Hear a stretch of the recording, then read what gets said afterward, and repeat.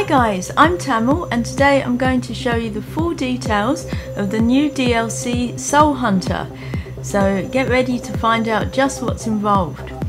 And the big change is the interlude with the Blood Mage, and this appears after you've completed Act 2.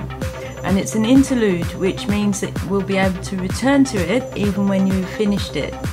So it's a new landscape, and there's an observatory on the horizon, and also you'll have about 4 titans to defeat before you meet the Blood Mage, and then you find him in a rundown regeneration chamber, and his name is Oslim, and if you defeat him then you'll get the dual infinity blades. And I'm going to bring you my fight with Oslim in a separate video because I wanted to cover everything that's been included in this new DLC.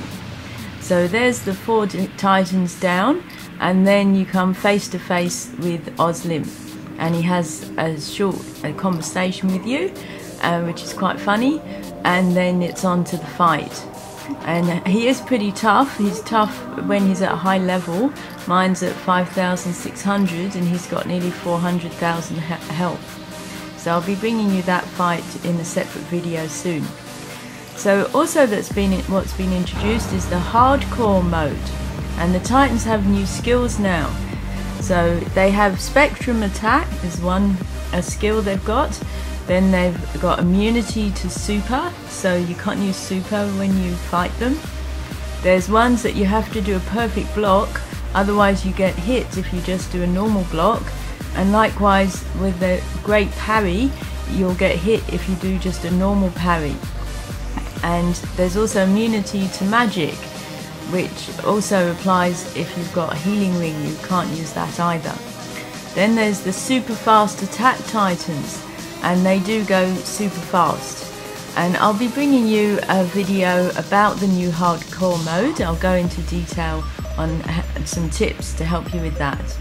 So there's new quests that appear, and this one, Uriel's Dream, appears after the first act, and what happens is you return to the quest, to the act, to Larioth, and you'll see there you can open that chest finally. And what happens is you can revisit Solus Radrial's room and open the chests, and he's no longer there. But you do have to fight all the titans on the way to the room with the chests. And there's a new animation too with his opening the chest. So you can keep returning to these interludes, and I think there's 3 or 4 of them after we complete the other acts. There's also been quite a few changes made to the forges, and there's been new slots introduced in all the forges, so we have to unlock them with battle chips, but especially for the forge I reckon that's worth it, and I unlocked all 4 of mine. When you unlock the 3rd one, then the 4th one appears.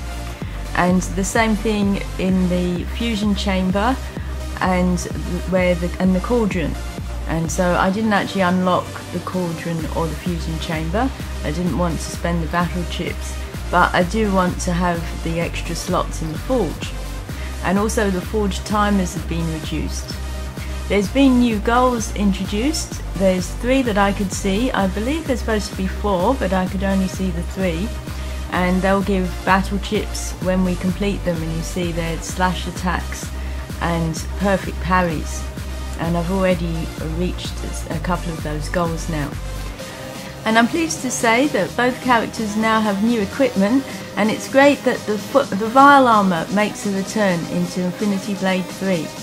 And we have the armour, the helmet, the shield, and also the Vile mace, as well as the blade.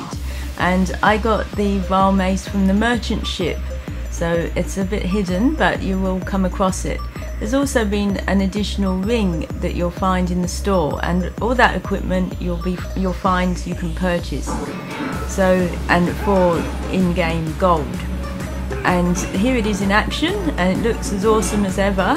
And I was enjoying using that Vile mace. Haven't seen the Vile Thorn blades yet though. And here's Issa's new equipment, and it's the Wraith stealth gear. And she's got the armor and the helmet, and also the light sword asunder, and a brace, the shield. And I believe mine came with the shield. I didn't buy that one, but I did buy the other equipment. And also I discovered a serrated spear that she got given as a part of a Titan drop.